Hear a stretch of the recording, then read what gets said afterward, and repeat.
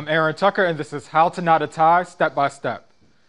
If you need to wear a tie and you're really not used to wearing ties, but you have a formal event or something that requires you to dress up a little bit, why not wear a tie? I'm going to show you the easiest tie step by step.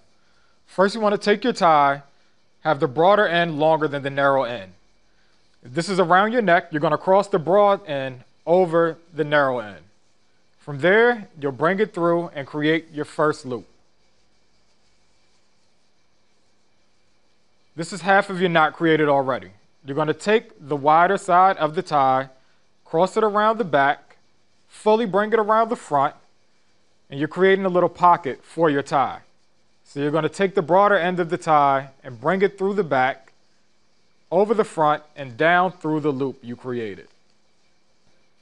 And your tie is already in place. So around your neck, you're going to use the narrow end of your tie to adjust it and pull it up to the desired tightness around your neck. And just use the broader side to situate it and make sure it lays perfect. But this is the simplest step-by-step way to tie a tie.